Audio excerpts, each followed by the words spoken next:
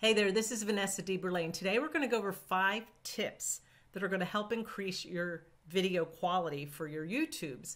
A lot of times when we're new, we're so worried about just filming and just doing it that we forget about some little tips that are going to help the quality of our YouTube video be better. So get yourself a notebook, take some notes, and let's get started.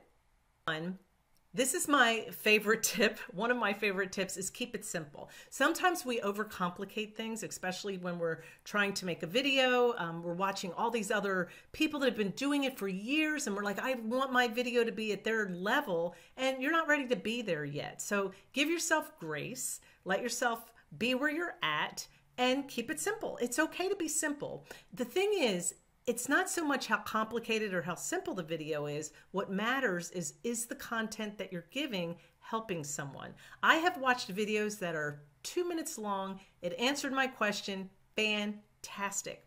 Then I've watched videos that are 30 minutes long and I got nothing out of it. So it has nothing to do with how long it was or how many things are flashing in your face as you go along if they don't mean anything to the content or to the question that you're answering. Does that make sense? So keep it simple. Only give the information that you need to give during the video. And with that, keeping it simple, don't sit there and worry about how long the video is going to be. I know I worried about that in the beginning. Like, oh my gosh, if my video isn't at least 10 minutes or 15 minutes long, then nobody's going to want to watch it. And again, it doesn't matter how long it is. It doesn't matter how fancy it is. What matters is, are you answering somebody's question? And are they getting the problem solved? And everybody moves on, okay? Number 2, make sure you have good audio.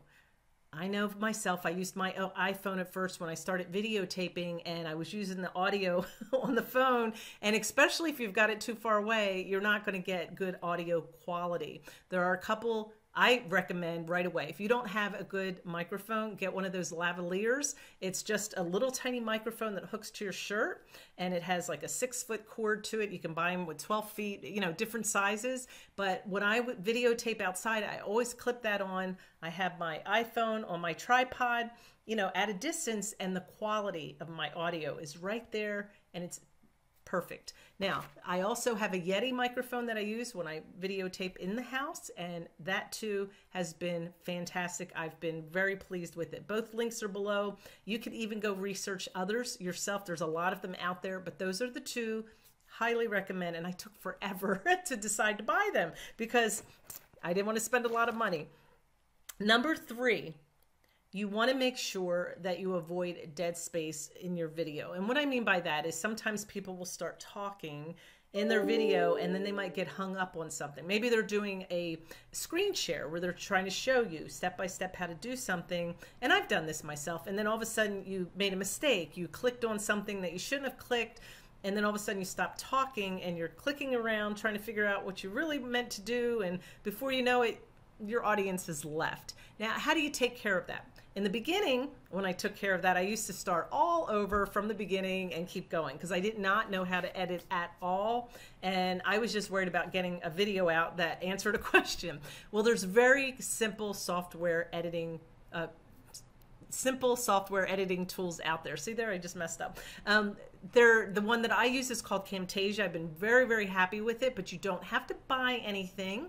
There are free editing software tools out there that you can use. And if that's all you need to learn how to do right now is just edit out those mistakes or edit out that dead space where you stop talking and you're thinking, do it. Because the better you make your video where your viewer can see that you're on topic and you're sharing what you meant to share, it's going to keep their attention. So with that, make sure that you have a simple software editing tool so that you can get all that stuff out of there. And from there, as you get better, you can start learning how to do other cool things. But in the beginning, that's all you need to know. And number 4, I really want to stress this, is set the scene for your video. Know where you're going to videotape at. Like, make sure you pay attention to your background. Make sure it's not too busy, not too cluttered. And, you know, if you're outside, which I love to videotape outside. I love it when it's a nice sunny day. I live out in the country, and I love to share that with people so that they can see, you know, it's a beautiful day. Maybe the chickens are clucking and you can hear different frogs croaking or whatever, but it's kind of cool for the viewer. They get to see me in a different atmosphere and not always in the same place. But make sure when you pick that place that you're paying attention to your surroundings. So maybe you are outside, but if you live by the road, you want to make sure cars aren't coming by. You want to make sure it's not windy out because the wind can mess up your audio. Little things like that. But definitely change your scenery. I love that when people do it. And make sure you know what you're going to say. So when you get on your video, you know, say what you're going to say. Say, this is what my video is about today. And that gives people the opportunity to click out if they're not interested in what you have to say, or stick around. There's nothing worse than sitting there for 20 or 30 minutes and somebody's just rambling and you don't even know what the video is about, or maybe they haven't even answered your question. And I know what they're trying to do. They're trying to run that clock up because the more views they get, the better. But if that's what you have to do to get views, I don't think you're going to grow very quickly. Just say what you need to say. And if it's 5 minutes, great. If it takes 30 minutes, that's okay too. And people are happy with that. They just want their questions answered, okay? So make sure you set that scene up and you mention that topic and keep your flow going. Now, a lot of people have asked me, do you use a script? Do you write everything out that you're gonna say? No, I don't. I just make a bullet point list and I talk from that. For me, if I sat down and wrote everything out I had to say and put it in front of me when I'm talking to you, you're going to feel like I'm reading to you. And not that I can't read, not that I don't have a good reading voice, but I don't want to read something to you. I want to talk to you and share my knowledge with you. And for me, that works. For other people, it might work to have a script all typed out. You have to decide what's best for you and what seems more natural. And last but not least, one other tip, make sure you're consistent. I want you to be consistent in the topics that you're sharing. Make sure they're all related to each other. Don't make a video or a channel about how to play the guitar and then all of a sudden go, oh, I love to sing too. And then all of a sudden start talking about singing. Now, they're related, but in the beginning, people are going to look for you because you're giving guitar lessons and not singing lessons. And for some of us, we can't do both. Some of us can't do either. So concentrate on the guitar part and really make all your videos about that and be consistent. When you get a huge following, here and there you can go off on related topics. I've noticed that you'll see those people that have been around for 5 and 6 years, they can talk about anything and people will watch. They've just gotten to that point where we love to follow them, we're a fan, and we'll listen to anything they have to say. But when you're new, that's not going to happen, all right? So make sure you're very consistent in your topic. And also be consistent in how often you are providing content. Don't make just one video a month. You're going to take 10 years to grow, if you ever grow.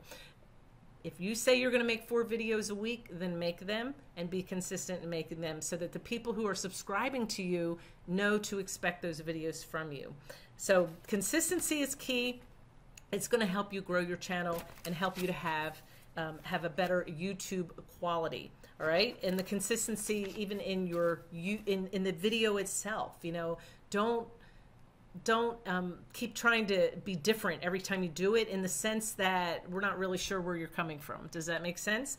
So those are my 5 tips to help you have a better quality YouTube experience, video and channel wise. And I hope it was helpful. I hope they were simple enough that you can follow them. I do notice, if you notice, I always give 5 or 7 tips. I try to stick under 10 because I really want you to be able to write them down and use them to help you become better at what you're doing. If you have any questions or anything, or you want to add to those tips to help people have a better channel, better quality, please feel free to share. It doesn't bother me if other people add to my content. And with that, make sure you subscribe to my channel, and thank you very much for watching, and I'll see you on the next video.